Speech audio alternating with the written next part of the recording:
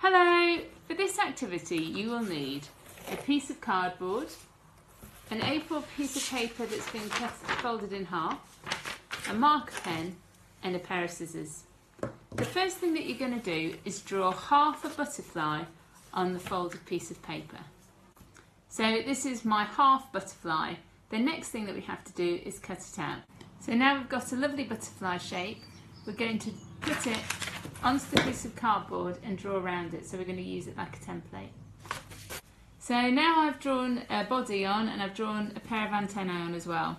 The next step is to cut the wings out and we're going to leave the body.